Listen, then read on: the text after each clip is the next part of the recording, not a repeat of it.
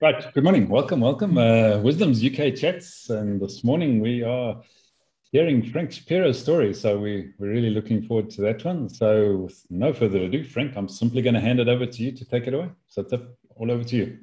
Great stuff. Well, thanks for asking me to do this. This is great. When I was looking at it or thinking about it the last couple of days, I thought, I wonder if they want me to talk for 2 minutes or 30 minutes. So it'll be somewhere just near the 2-minute mark. But just stop me when I've said too much. Basically, I have a really unusual kind of journey through life. Well, as far as I'm concerned, I've had lots of different career changes, and I suppose if I was summing up my life, I would say it's an I can uh, theme, because all through my life, I haven't really wanted to be pigeonholed too much. Having said that, I have been pigeonholed a lot. Uh, I think of my life, I think of anybody's life as stages, although one big flow as well. So I kind of think of my life as being, I've been called lots of things like a son, a brother, a father, and some other things as well to do with my work. So just to run through what I've done as a professional life, as a business life. I left school at 16 and I became an optician, would you believe?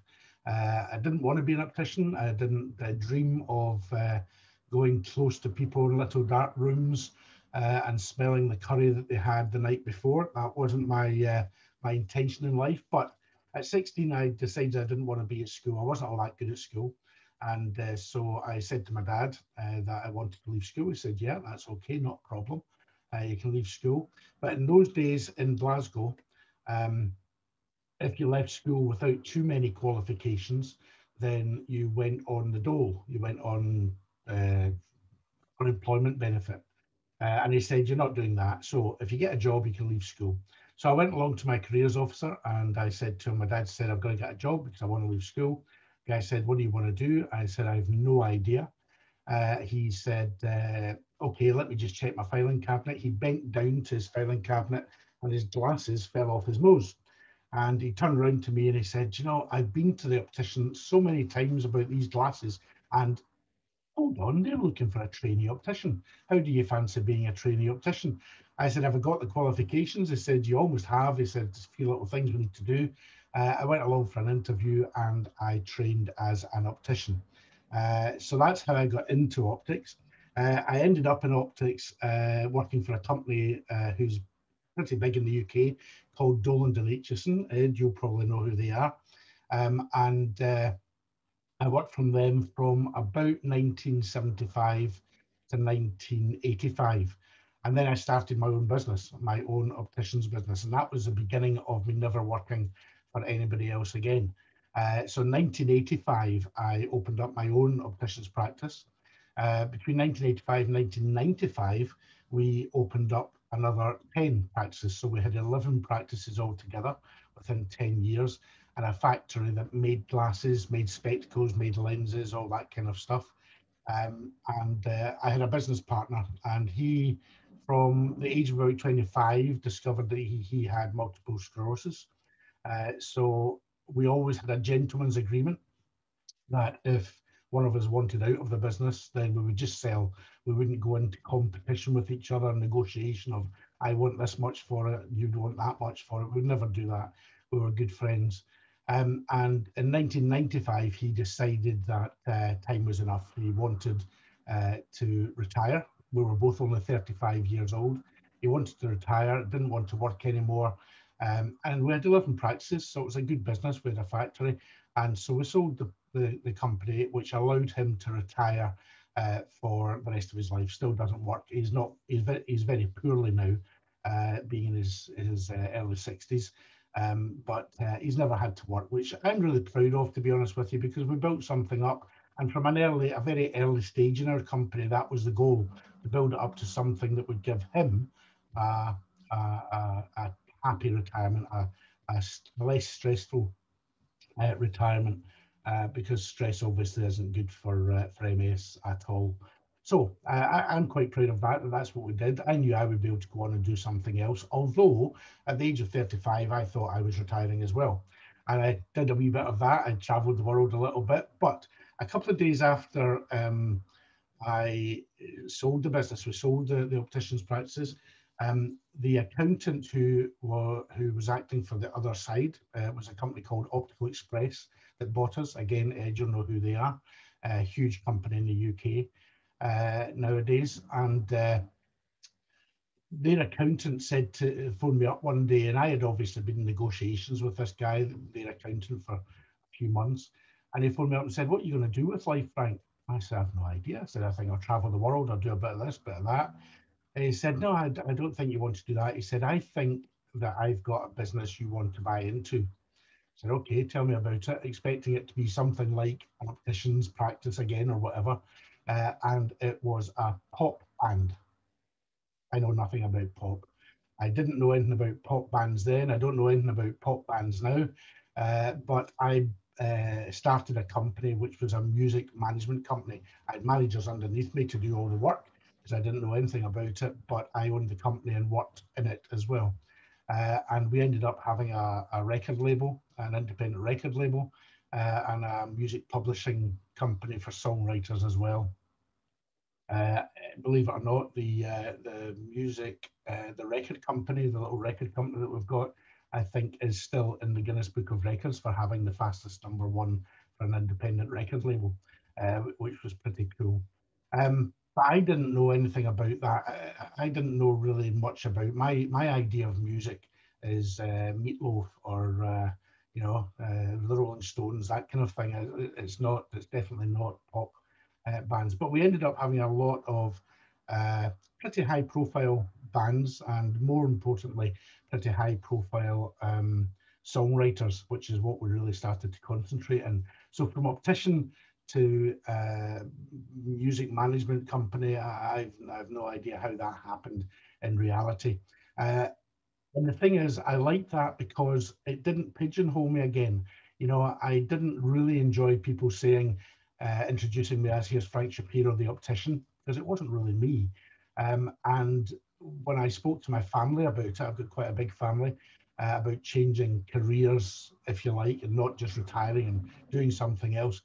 They all said, "Well, that's just who you are. You know, you don't, you don't like to just go down the predictable road." Like my brother and his wife, one's a retired general practitioner, doctor, and one's a retired consultant dermatologist. And they said we could never change to do anything else because we're doctors. You know, they were pigeonholed and they felt the strain of that sometimes. And I enjoyed not feeling that strain of just being an entrepreneur and saying, I can do anything. You know, I can change tomorrow to own a coffee shop. I can change tomorrow to own a music management company. I can go back into optics, whatever it might be. So I enjoyed that idea of not having the constraint of being known as something. So very quickly going through the rest of my career, and I've written it down here. It was like writing down a CV, to be honest with, for a new job when I started to try and think about the things that I've done. So when I was in the music management business, I found in pop music, your bands and your songwriters have a very short life to make a lot of money. You know, you can't be well, unless you Take That or something like that, or one of these Rolling Stones, you can't really be on stage at the age of 45 if you're a pop band or pop artist. So the whole idea is to make as much money as you can in a very short length of time. I became aware that my clients, the ones who were going on stage playing in front of, playing in Wembley, 60,000 people across to Japan, all that kind of stuff, and played stadium gigs. And some of them were coming to me and saying, I've got lots of money. I've got lots of, girls or boys running after me. I could have dates all day long if I wanted. I've got a lovely house, got a nice car, got a really nice partner.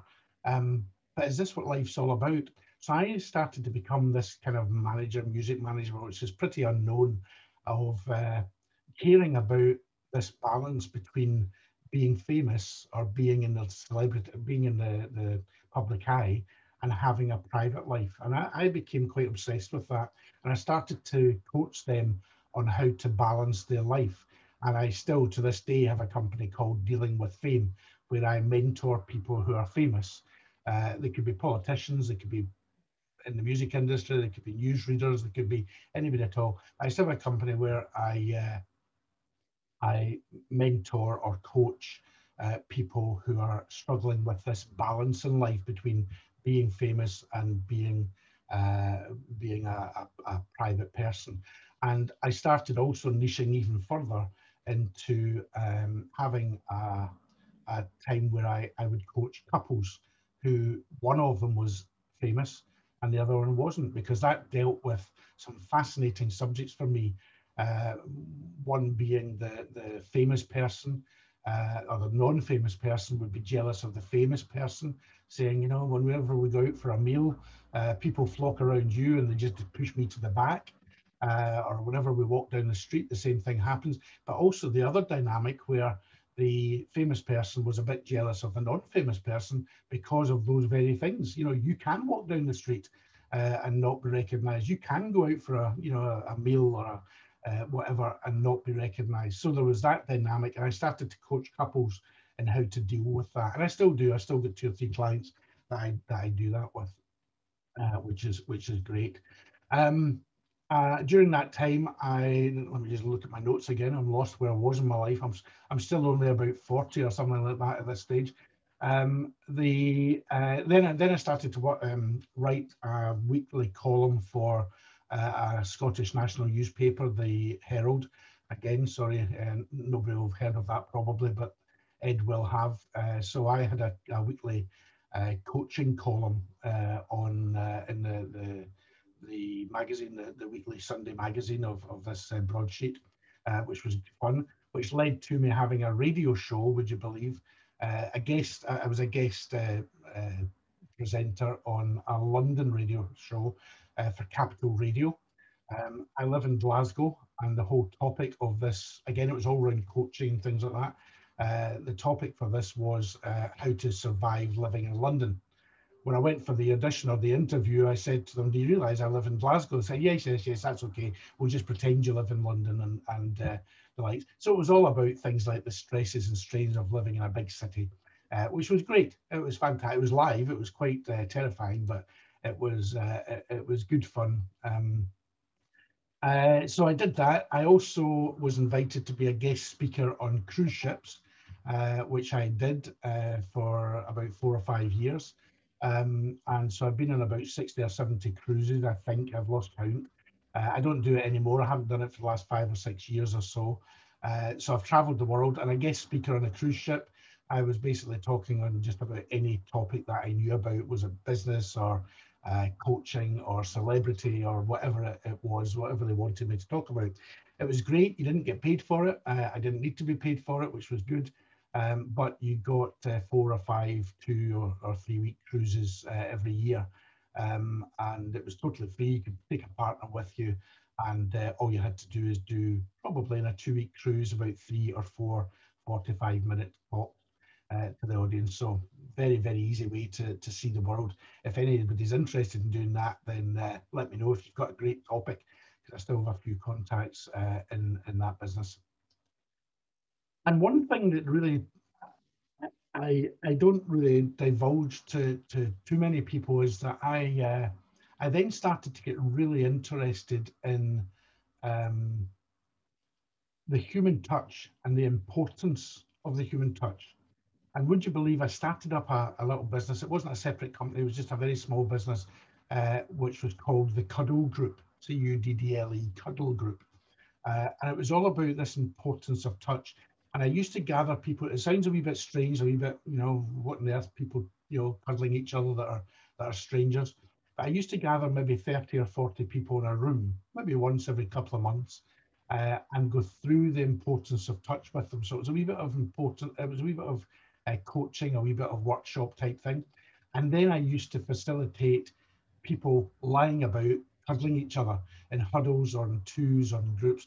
Absolutely nothing sexual about it at all. Everybody was fully clothed and the likes, and there was no sexuality about it at all. In fact, I had to get rid of a few people because they thought it was something a wee bit different. But the importance of touch to me has been a theme throughout my whole life. You know, I'm a cuddler. If I met you tomorrow and if COVID wasn't a problem, I'd give you a hug. Hopefully you would allow that if I met you. My brother's a handshaker, which really frustrates me because it's one of those awkward moments almost every time I meet him, which is quite often, where I go to hug him, he'll go to shake my hand, you know. So it's a weird situation. But anyway, I'm a bit of a hugger. I love a good hug. I miss a good hug in lockdown, and it's quite amazing because I'm looking forward to getting back to that. My goodness, I've just realised the time. Can't I talk? Mind you, I'm talking about the best subject I like talking about, and that's myself. Very, very quickly then, the one thing that I'm looking at now and I'm starting to roll out is a whole series of talks, workshops, courses, whatever, on later life, because I've started businesses in later life. I've started business when I'm over the age of 30, 40, 50, whatever you call later life. And I just love the idea of people not being bound by, well, I'm 50 now, how can I possibly start all over again with a new career? Or, you know, I'm 60 even, or 70 or 80, it doesn't really matter. Age doesn't matter to me. As long as I'm healthy, I'll continue in business. I'll never really retire. And I say this, but I don't say it in a boastful way, but I could have retired at 35 and had a very happy life like my optician business partner. But I couldn't see myself doing that. So I'm starting this later life quest of courses and things. That'll be over the next 5-10 years that I'll start to do that. Now I'm in a family business, as everybody knows. You might know me as the person that sells digital business cards. Well, that's what we do. Me and my two sons are now in business together. We've been in business for about 10 years. While I do these other things as well. So I suppose I am employed by my two sons. Um, and we do digital business tools. We make digital business tools. That's what we do. So really just in line in summing up, I feel my life theme is I can do anything at any time in my life. I'm 63 now, 63 yesterday, by the way. I'm 63 now. I think in 10 years' time, if I'm healthy and fit, I'll still be opening businesses. I'll still be mentoring people who want to open businesses. I'll still be dealing with fame stuff, and I'll still be working with my sons.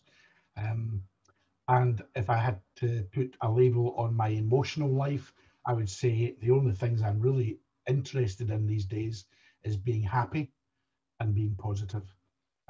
That doesn't mean to say I'm never negative, but I'm interested much more in being positive. I'm really sorry I've taken 20 minutes to tell my story, but there have been 63 years to cram in there. So thanks a lot.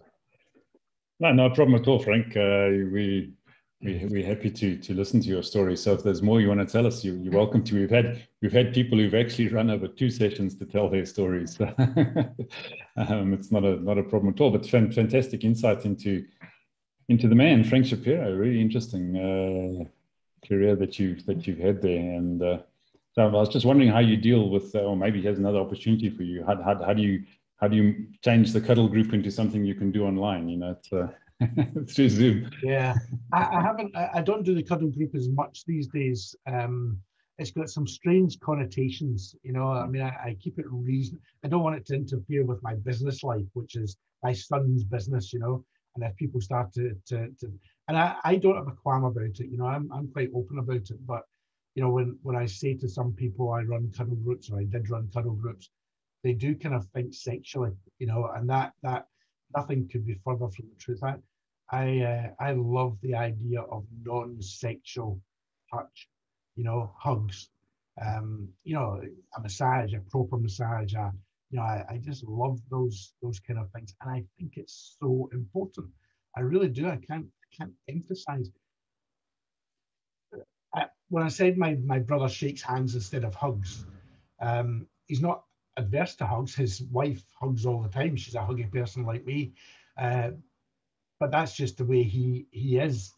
And I don't really understand people who don't like a good old hug, you know. But everybody's different, so you've got to respect that.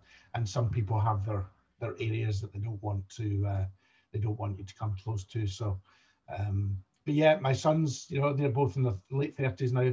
Whenever I see them, they get a hug, whether they like it or not. I don't know if they just put up with it or not, but they get a hug. My daughter-in-law's exactly the same.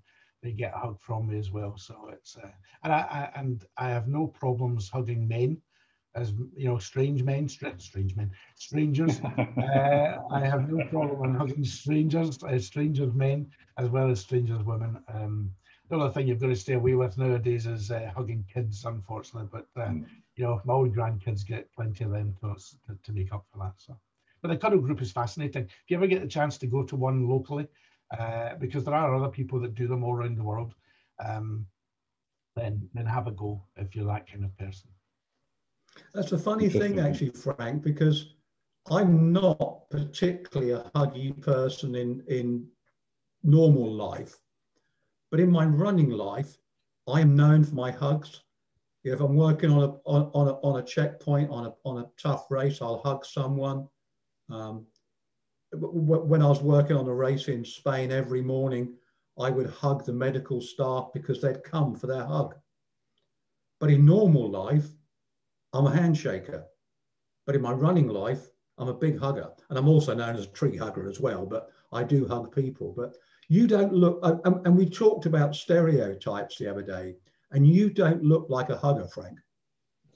A man from Glasgow would never be stereotyped as a hugger. You know, a mugger, perhaps, yeah, but not a hugger.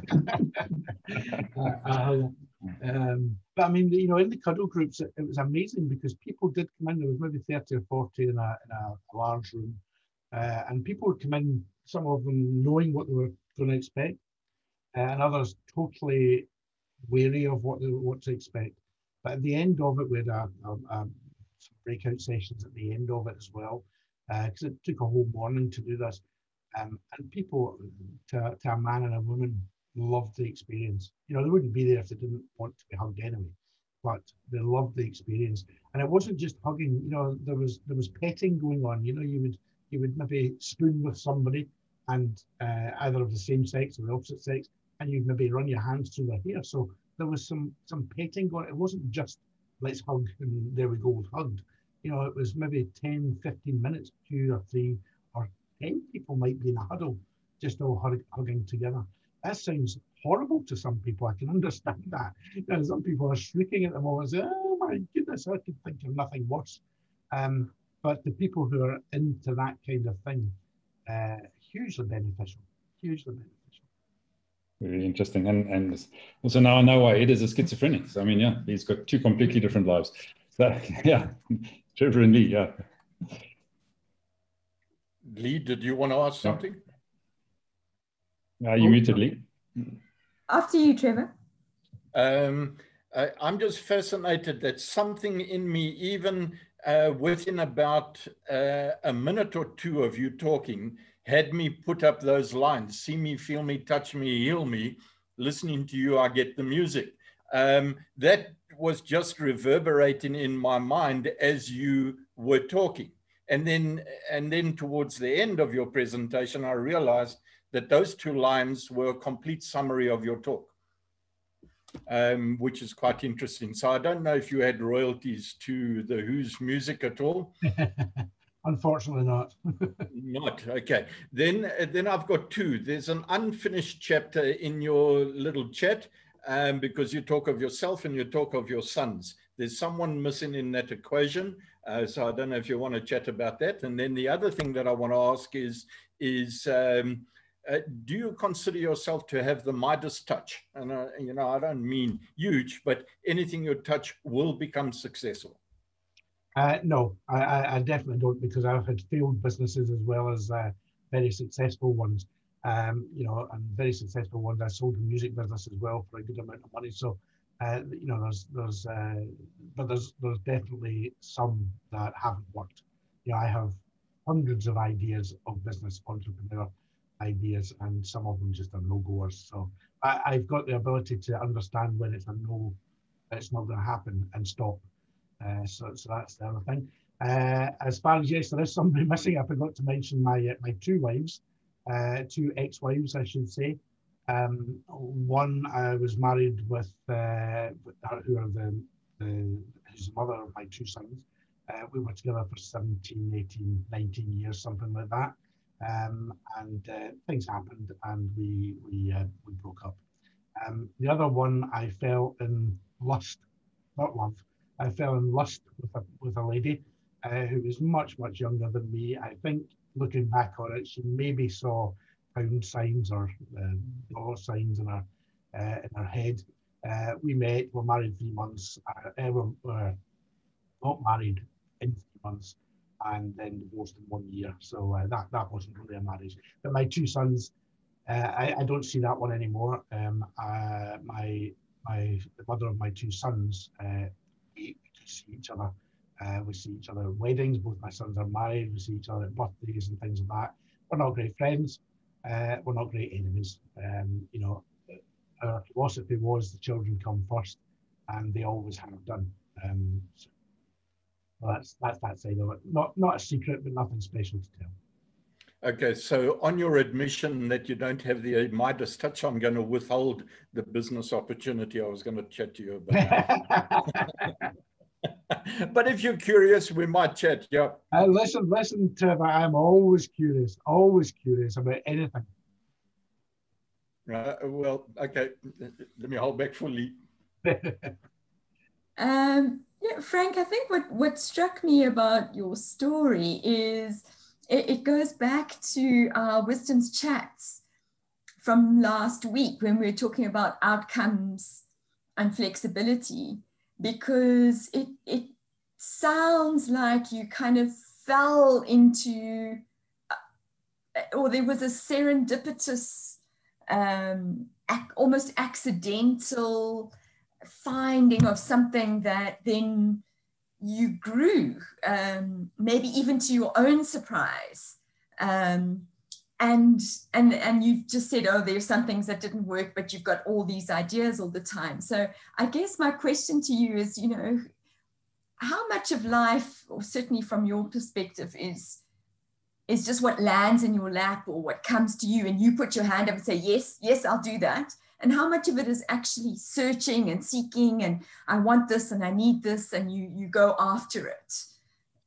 That's a really good question. I mean, to be honest with you, the first two businesses I owned, or two major businesses that I owned, the opticians and the music management, came to me. I didn't want to be an optician, as I said. I had no idea how to be a music manager, but because somebody said they had a band that they wanted me to take over, I kind of fell into that. I think since then, the coaching, the celebrity coaching, the cuddle groups, the businesses with my sons, because we've got other businesses, we do coffee shops as well. We've sought out, we've thought this is a great idea, let's do. But looking at my life, I haven't thought of it before, but there is a theme, and that is, and I've never thought of myself as being somebody like this, but I've always wanted to help others. I don't want to help others so much freely. I don't want to just, I'm available for somebody 24/7. There we go. But when I think about the opticians practice, me and my business partner, who has MS, started that up when we were both 25. And when he was 26, he found out he had MS. And from that day on, my goal was to make sure that he could retire when he wanted to, because he always said he would have to retire at some point early. When he wanted to. And our goal of building up the practices was to do that. We could have just sat with one practice and had a very nice life, thank you very much. But we just, and I wanted to do that for him. I wanted to make sure that, I was a leading force. He wasn't a well man even when we had the business. So he didn't do a lot of stuff. He came in maybe 2 or 3 days a week. So I really kind of ran the business. But my goal was always on him. It'd be nice. It's nice because we were 50-50 partners, and I made money out of it as well. And then in the music management, it's exactly the same. Where when my clients came, we were working them hard. They were, pop bands work very hard, whether you think they do or not. And my when they came to me and said they were having a problem with the balance of their life, I suppose my thought was, right, how can I help these people? Instead of, most music managers would probably say, I'm stereotyping Ed, but most music managers would probably say, get on with it. You've got a great life. You're making lots of money. You know, just don't moan to me.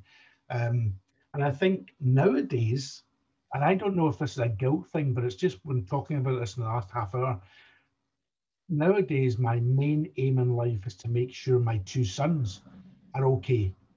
And I don't know if that's because their mother and me broke up when they were early teens. Although I always saw, you know, I always kind of like my sons, I spoke to them every day, saw them 3 or 4 times a week. And that's down to my ex-wife as well, making sure that they saw me as the father and not just of this person who lives somewhere else.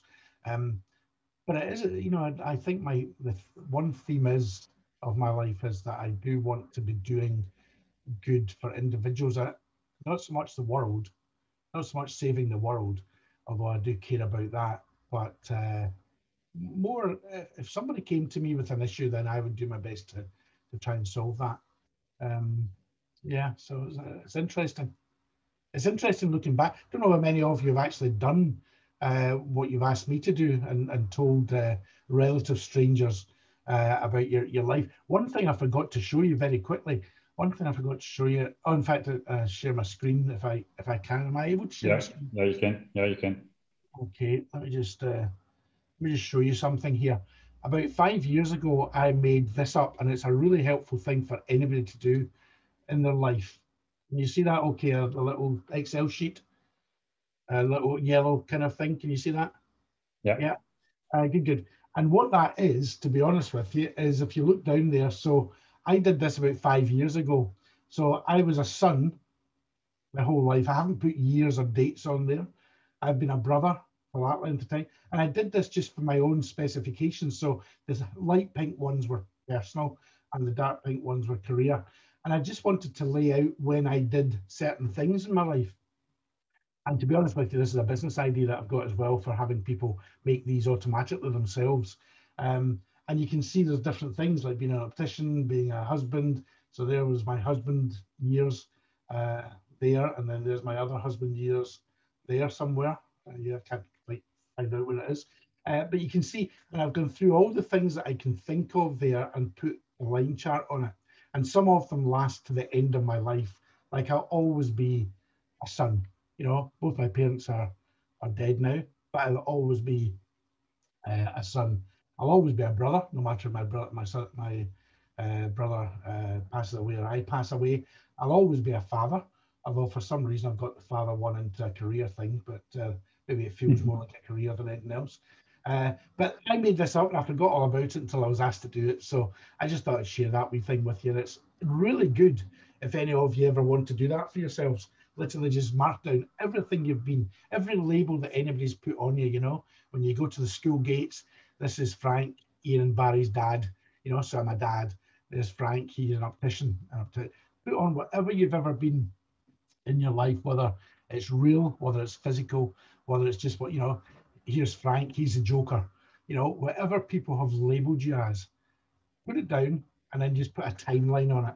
And it'll be fascinating to see how many of them go right to the end of your life and how many of them are just short interludes in your life.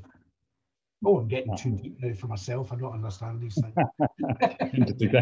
Yeah, thanks. You said you wanted to add something in there.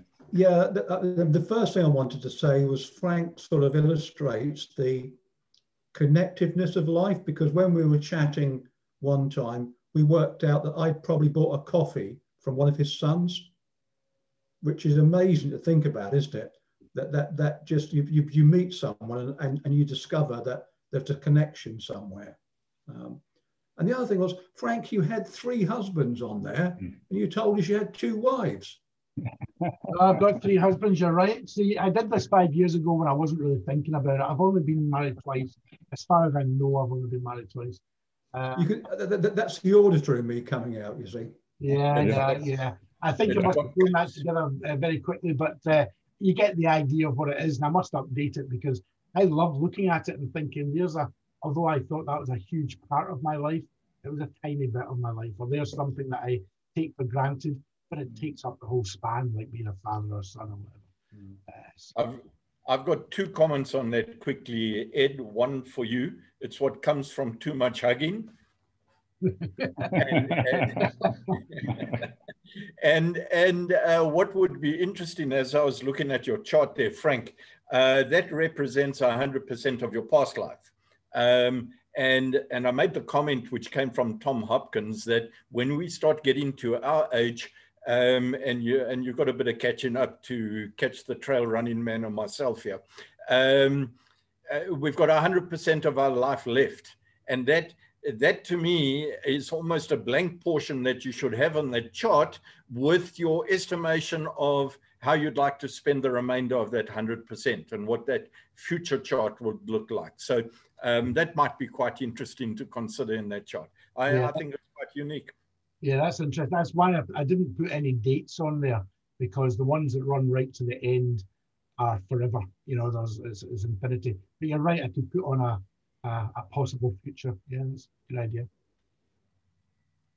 Thanks. Lee, you wanted to say something? I just want to say thank you, Frank. Well, you know, as you say, it's a brave thing to share your story, and thank you. And we at Wisdoms are so appreciative of people's personal stories, and for people who are willing to step up and just give us an insight, and it makes us appreciate the uniqueness of each person, and celebrate this incredibly multi-dimensional humanity that we participate in. And your story is fascinating. So thank you for sharing it. Really, really appreciate it. And I'm going to ask one cheeky last question. Can you please drop some names? Like, what are some of the pop bands that I mean, I know you've got your client probably can't divulge, but tell us some of the pop bands at least that you managed. Well, I'm gonna just say that I can't really divulge anybody, but I'm gonna say it was all round about the Spice Girls era. I've had Spice Girls living with me, not as a partner or anything like that, old enough to be their granddads. So it was all round about that kind of era. It was all to do with pop. It was all to do with songwriters that wrote for Spice Girls and things like that. So there's that, and there's a few boy bands that if you were a teenage girl in the day, you would recognize the name of, but I won't divulge them. And as I say, I still work with quite a lot of celebrities and politicians who are in the limelight already at the moment. So so there we go. There's a teaser for you. Right, thanks. Can I book you up for 5 years' time when I'm famous? The thing is, we're all famous in our own lives. That's one of the things that I try to get across to people, is that, you know, everybody in my family knows me, which makes me a little bit famous. You know, my neighbors know me. People do know everybody. Fame is a strange thing, huge topic, and I love talking about it. So, listen, thanks very much for asking me to do that, and I'm sorry it's gone on a little bit longer than usual. But not at all, Frank. It's an absolute pleasure. And one thing we absolutely miss about, none of us have said happy birthday for yesterday. So happy birthday for yesterday. I stopped counting birthdays about 20 years ago, but I still have the brain of a 20-year-old, which is a wee bit unfortunate sometimes. That's what's important. You know, one of the things that Trevor and I discuss from time to time is, you know, if you were to start a business now, with all the experience that you have gained over the last 40 years, what would you do differently? And maybe that's a topic we can chat about, because that falls in line with your thoughts for your new business as well. So yeah, on that note, and just to answer your other question that you posed there, yes, we've all shared our stories as well. So they're up on YouTube and done. So right, so a topic for next week. Lee, are we going to go with that one?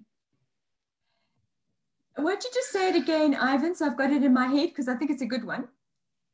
So if you were to start a new business today, you know, given the experience that you've had over your lifetime, what would you do differently? So if you were to start the business that you started in your 20s, now, today, what would you do differently?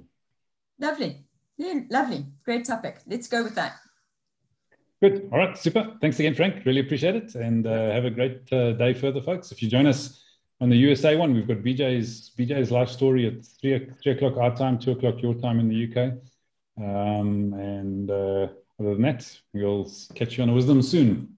So have a good day. Cheers. I can't make BJ's. I've already given my apologies to BJ. So see you tomorrow. Good. Okay. Thanks.